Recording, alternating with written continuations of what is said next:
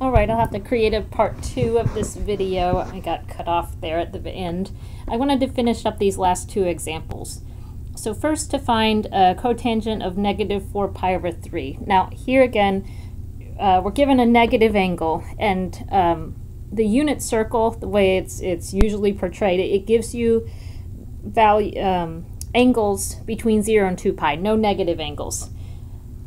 So there's 2 ways you could approach this. If you're pretty comfortable with the radians and reading the angles on the unit circle, you could think in terms of a negative rotation, so around clockwise.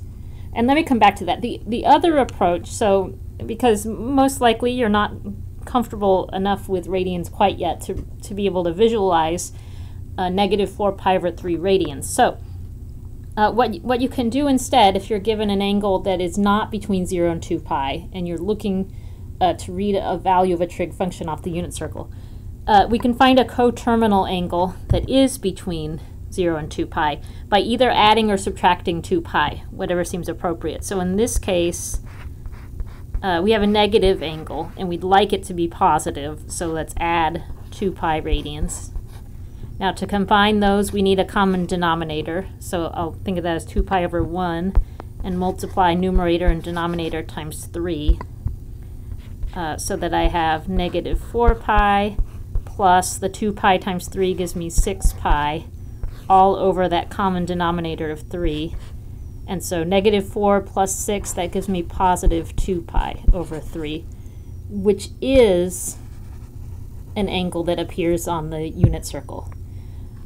So I know that negative 4 pi over 3 radians is coterminal with 2 pi over 3 radians, and I can use these coordinates to get my values for the trig functions. Yeah, and so going back real quick to, if you were visualizing negative 4 pi over 3 radians, you'd think, okay, so 3 pi over 3, that would be pi radians, which is halfway around the circle, and then another third would land me here. So if you're comfortable visualizing it that way, and you land at this position that I've circled in blue, then that's great also. One way or another, you want to get to those coordinates. Okay, so now the value of cotangent. Well, cotangent is cosine over sine. Cosine on the unit circle is given by the x-coordinate. Sine is given by the y-coordinate. And here again, both of these values are over 2. And I wrote this out in the part 1 of this video. Those halves are going to cancel. So we can think of the x over y in terms of just the numerators, negative 1 over the square root of 3, because the halves will cancel. And so I'm going to go ahead and write it that way. X negative 1 over the square root of 3. And then, so overall, that's negative 1 over the square root of 3. And it's fine if we leave it written this way. Okay, now to this last problem, number 7, that I have below. 9 pi over 4 radians. So once again, doesn't appear on the unit circle. 9 pi over 4 is actually bigger than 2 pi. 2 pi would be 8 pi over 4.